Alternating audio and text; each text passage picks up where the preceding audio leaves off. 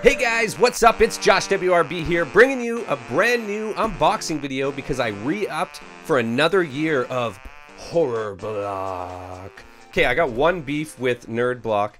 I had a 1-year subscription to Horror Block, but they didn't tell me in an email or anything that my 1-year subscription was over and that I was going to miss a month and that I had to re-up for another year. I wish there was an automated email that went out telling me that I had to re-sign up for another year, because I would have, and I wouldn't have missed last month, and that I really didn't want to miss a month, as I just love these things so much. So let's get into this being, I'm gonna say this is January's Horror Block because I have no clue what month this actually is, and it's January 6th, I think, right now when I'm recording this, and that's when this came in the mail. So I'm calling this January Horror Block, because it's freaking January, people. Okay, let's break into this thing. Alrighty. I like that it comes in plastic because it is winter, and and they changed the box too. I'm really excited about that as well. And I like that. Oh wait, no, that sticker's on the bottom. So here's the new box. Hashtag Horror Block. I'm loving it. Same on all sides. Oh, it doesn't say dead inside anymore. Ooh, the inside of the lid is really awesome, actually. So first off, we have American Horror Story. I like American Horror Story. That is my trusty knife. Oh no, styrofoam. It's my kryptonite. Can't do styrofoam. Oh, what? That's from frick. What is that? Asylum? I forget which American Horror Story that's from, but that is really cool. I think my wife will like that one as well. Next thing is, ooh, look at that pentagram. That's a dope box. Going with the candle theme, I think. This is, oh, it's a fake candle. I'll take that out and unwrap this. This is actually pretty sweet. Let's see. Oh, yeah. It actually feels like real wax. You won't be able to see that because of all the light that's on it, but it's actually flickering pretty nice.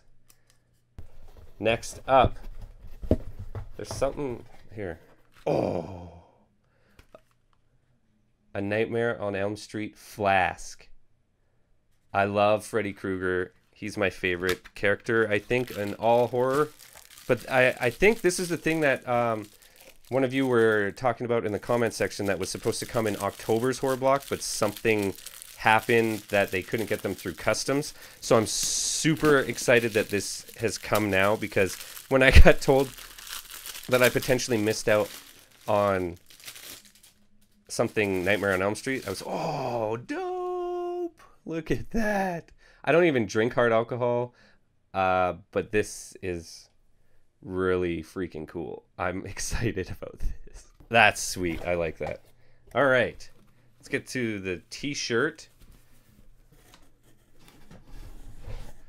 Ooh, gee, ooh. That's not bad, actually. I'll wear that.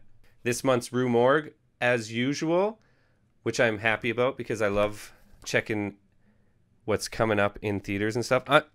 Ooh, yeah, Splice. Are you guys excited to see Splice? Because I sure am. Here's a kind of flick through of the magazine for you guys. If you don't have a subscription to... Is there anything else left? Oh, frick, yes. Oh, is this a mouse pad? Army of Darkness, if you don't know, is like one of my favorite movies of all time, not just horror in general. I have like huge mouse mats, but I'm putting this up on my wall as a poster because that is so sick. That is January's or December. I'm saying it's January's Horror Block for 2017. I'm so happy that I re-upped for another year because I'm wearing one of the shirts right now. I wear these shirts all the time. They fit so nice. I bought a few shirts from Fright Rags, and their art is 10 times better on their shirts, but their shirts that they print on are crap, and they shrink and they bell out at the bottom, and I never want to wear them. Even though they're my favorite prints that I own, they're the worst shirts that I own, and I hate freaking wearing them. So either Fright Rags update your freaking shirts that you print on. I know you're never going to see this, but I'm just ranting about horror genre stuff. And yes, I'm super stoked on... This is one of my favorite blocks I think I've got in... They've been stepping it up, and I'm really happy about that. There you go. If you guys enjoyed this unboxing video, don't forget to hit that like button. Thank you guys so much for stopping by. We'll see you next time. Don't forget to click this video you see on the screen. You might actually like it. Hit that subscribe button if you haven't already. Have a nice day, guys.